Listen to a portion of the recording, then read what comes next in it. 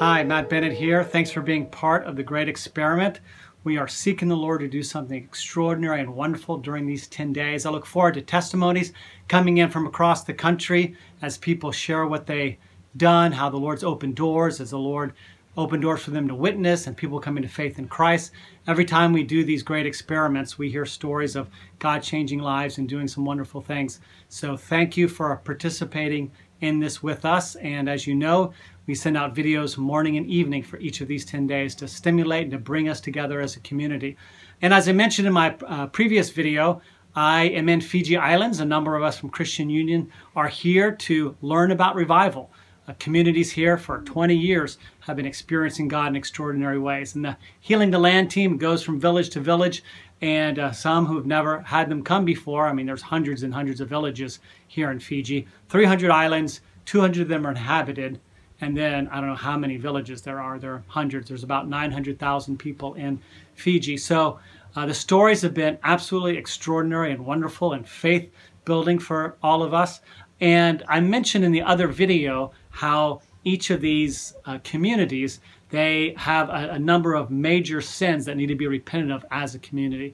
And it's prompted discussion among us and our team, thinking, well, what are the major issues in our cities, in our nation? I live in New York City, and we all live here in the United States. So what are the 3, 4, 5 major sins that we need to confess? One of the ways of thinking about this is it's sins that typically affect both Christians and non-Christians because it's so heavy, it's so dominant in the land. And so one thing I think of here is this passage in 1 Timothy 5. This is a passage that talks about widows and the conditions under which widows would be financially supported by the church.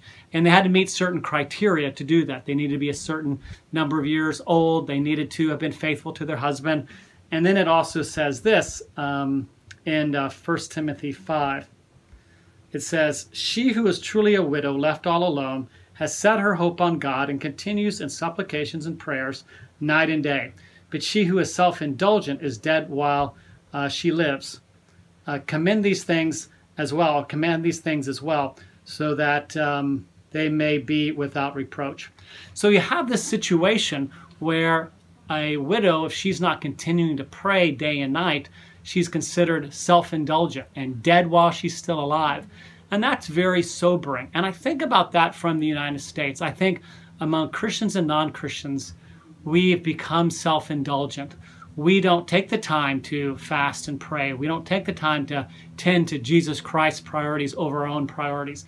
There's nothing wrong in enjoying life and doing good things, but when the good things outpace the things that the Lord requires us to do, then we become self-indulgent. And as it says of the widow here, dead while we're still alive. And so I believe as a nation, we need to repent of being self-indulgent as communities, as families.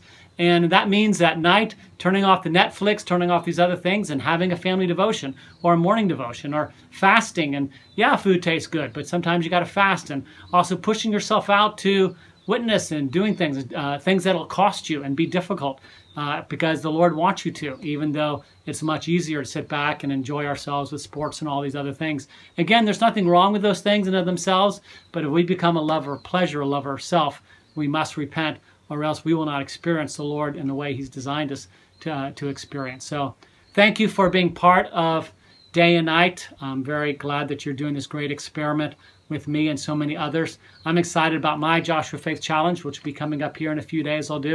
I return to the States in a couple of days, and we'll see what the Lord does. So thank you so much, and God bless.